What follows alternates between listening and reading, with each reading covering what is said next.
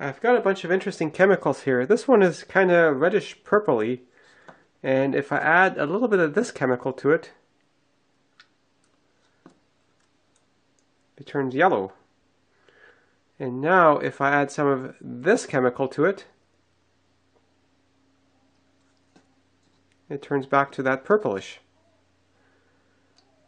Unless, of course, I add more of this chemical, which makes it yellow again, and the whole cycle can be repeated. So what are these mysterious chemicals? Well, this is actually just beet juice from boiling the beets. This here is sodium hydroxide from Drano, and this was carbonated water, essentially just club soda.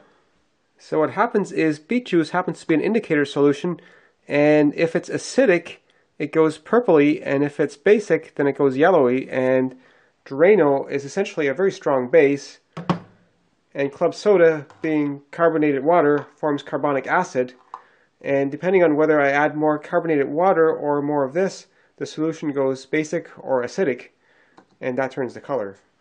And interestingly, none of these chemicals are actually toxic. Well, this is obviously not toxic. This we eat.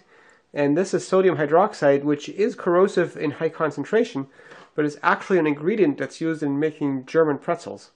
What actually got me started with these experiments is cleaning out containers that had blueberries in them, and there's always some juice from the blueberries. And it's always kind of reddish. But as I rinse out the container, it would always turn a little bit bluish.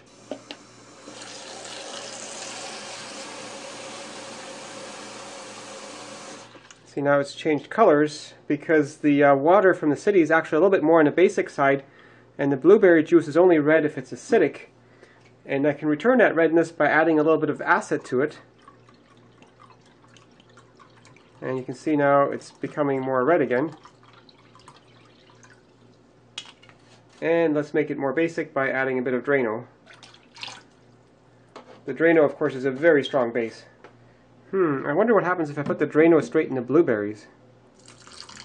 Look, green berries! I don't think I want to eat that.